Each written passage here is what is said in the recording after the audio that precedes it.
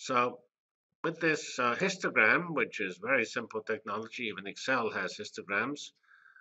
We look for Higgs, and it's just that little bump in that the top graph. You see at around this is a plot of the number of events observed as a function in this case here of the mass of two photons. Here we are using sort of theoretical understanding. We expect the Higgs to decay into two photons, among other final states. And you see an excess of events at around 126 GeV. Remember, protons are 0.98 GeV, so this is much heavier than the proton. That's why these protons have to be such high energy. You're not going to produce a Higgs from two protons colliding unless you have a lot of energy, which you can convert back into mass.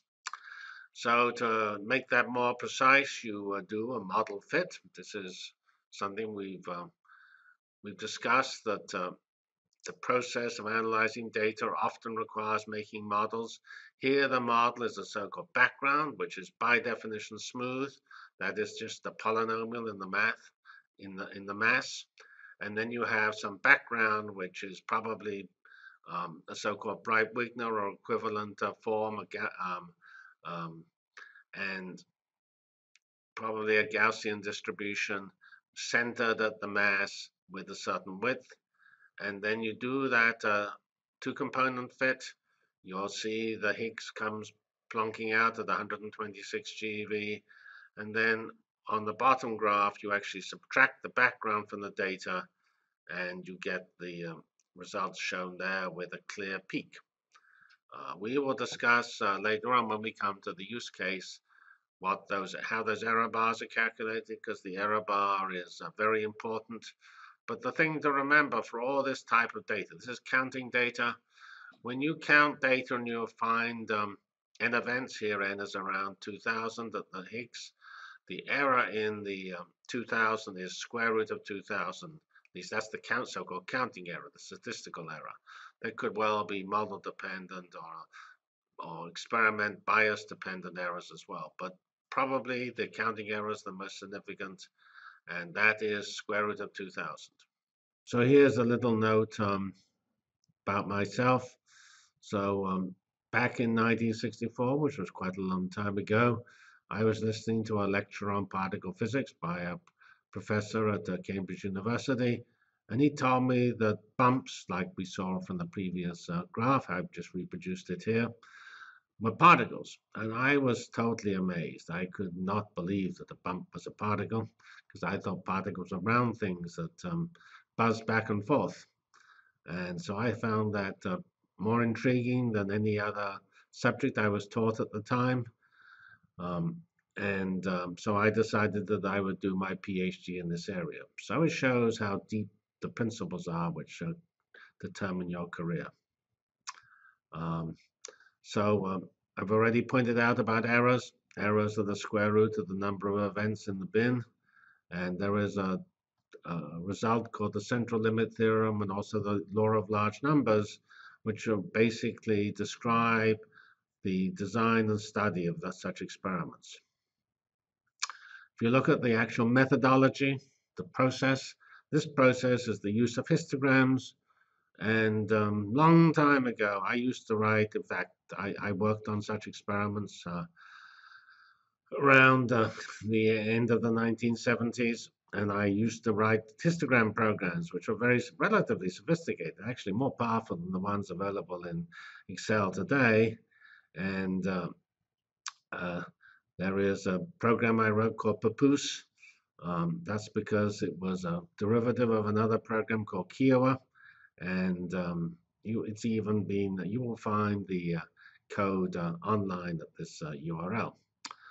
These used to run in those days on a so-called CDC 7600, which was a wonderful computer of those times, and we used to access it over what passed for the internet in those days. Of course, all that code has been thrown away. It used to exist on punch cards. Those cards were tossed out. I do happen to have the perforated paper printout of the program of this particular program, which is shown here. So this was the Fortran subroutine, which zeroed the histograms and the other things we used to, which you do also use, namely scatter plots, which are just two-dimensional plots, which are also useful for some parts of this analysis. But this is pretty simple statistics, and that's what is used to find the Higgs. So now let's make a little more comments on what a model is and what a theory is. So Newton's law, which is roughly mass times acceleration is force, is a theory. And Einstein has theories like special relativity and gravitation, and Maxwell has a theory for electromagnetism, Maxwell's laws. And there is something called the grand unified theory, which actually is predicted, which predicts or expects the Higgs or particle, which is sometimes called the God particle. So those are theories. Now theories, and some are often incomplete because you don't know some information. In particular, for the grand unified theory, one did not know the mass and so it was not possible to predict the Higgs. It's also not possible to calculate reliably what happens when two protons collide and produce a Higgs. You can produce models, which are approximations to the theory. So this was something I used to do continuously, which is to write so-called phenomenological models, which were complicated, parameterized equations, which were used to understand what happened when this type of event was produced. And those models are still very important. The experimentalists use it to learn where to look, because the models tell you where the Higgs might be seen most precisely, and also to interpret backgrounds and things like that. So here's an example of a simpler model, which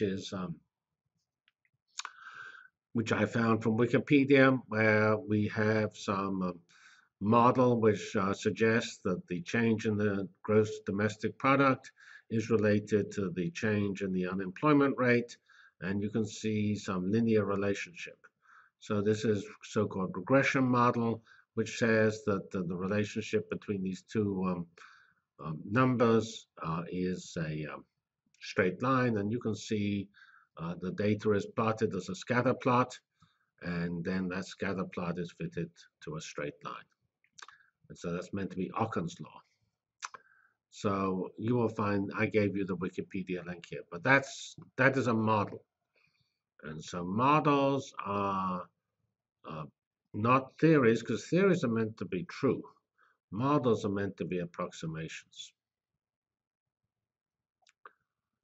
So here's an example of a model I made with some famous physicists, Richard Feynman, and Rick Field was a colleague of mine at that time. He's now at the University of Florida. And you can see it was written in 1978. And actually, if you look at the citations, they're sort of interesting. I had a few when it came out. And then it's actually had somewhat more recently because of these experiments which are looking at the type of events we try to make models for. The new models are obviously better than the models we had, but probably we had roughly the right principles in those days. There's just been more detail now that allows you to make better models. So this points out one reason I actually did not continue working in physics. The field is moving slower than computing. And we were finally discovering things which we sort of knew ought to be discoverable 40 years ago, and now we finally got the apparatus built and the data analyzed to show that this is true. So here we come to a different field of science. This comes from the European Bioinformatics Institute. This is data I took from their annual reports and such information. And this is a plot of the number of jobs as a function of time from 2006 by probably to the end of 2012, and you see the total number of jobs is clearly increasing by around a factor of 10 over this time period. And if you look at where the jobs are coming from, the new jobs are all coming from so-called web services, which is essentially saying they're coming not from real people requesting jobs, they're coming from other computer programs requesting jobs running on EBI. Of course, those other computer programs came from people, so they're all actually people um, invoked, but it points out when you have your clouds are running services, those services are processing data. Often those services are not directly invoked by people, they're just invoked by other computer programs. And that's so-called workflow, where one program will call another program, which calls another program, and so on. And this pipeline or possibly more complex graph structure of programs is what is needed to analyze the data. So here is slightly more detailed information showing the data stored at EBI. And this is not the job submitted, but data stored. And you can see, and it's got various types of data from nucleotides to genomes to proteins, and they all increase. And the genomic data sequence data is increasing faster than the other data.